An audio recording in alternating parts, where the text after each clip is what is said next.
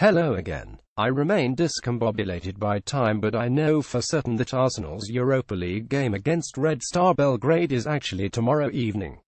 Today is now the day I thought it was yesterday. The coffee is still good, and there we go. Immediate focus remains on the game, but it's hard not to think about Man City on Sunday as well, and hopefully there'll be good news over Sead Kolasinac, who had to go off with a recurrence of his hip injury during the 2-1 win over Swansea at the weekend.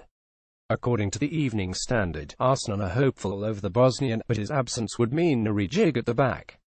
The obvious candidate to replace him on the left is Nacho Monreal, but having cemented himself firmly as a member of the first-choice back three, it does leave a bit of gap. Rob Holding would likely be the man to fill the gap, and lest we forget he played there in the FA Cup semi-final win over City last season. The absence of Kolasinac would be a blow though, not least because of the physicality he brings to the side, but his ability to contribute in the final third. Defensively, I think there are still a few things here and there that he can improve on. It's too early to say whether the Times has been exposed to flaws in his game or in Arsenal's defensive system, which does have a habit of leaving players bewildered and bereft, but when you look at what has done up the other end of the field this season, it's really impressive.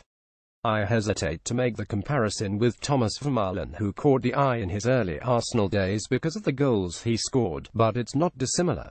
He has 3 goals and 3 assists to his name so far, and he looks as assured up there as any good attacking midfielder you'd like to think of. The quality of his finish against Swansea was superb, placing it with power rather than just having a lash, and his ability to pick a pass in dangerous areas is really promising. Alexis Sanchez, not always known for his wider appreciation of anyone that isn't Alexis Sanchez or a dog owned by Alexis Sanchez, had this to say: when it matters in games, he finds me and makes good passes so I can score. He is an intelligent player who can create good goal-scoring opportunities. He's already demonstrated his quality. He's scored goals, provided assists and shown what he can do both in European and league games. It looks to have the potential to be a really strong partnership down that left-hand side, typically where Arsene Wenger has always liked his teams to be dangerous from. There appears to be a good understanding between them already, and if we're going to get anything from a City side that is scary good, we'll need to see some of that on Sunday.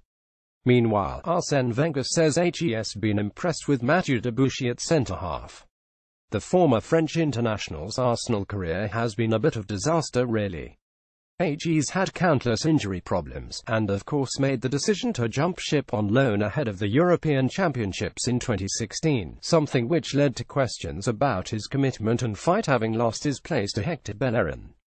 He has a contract until 2019, and given our need to rotate so often this season, the manager thinks he might get games in the back three, saying maybe his future is as a centre-back. He has the attributes because, despite his size, he is very good in the air.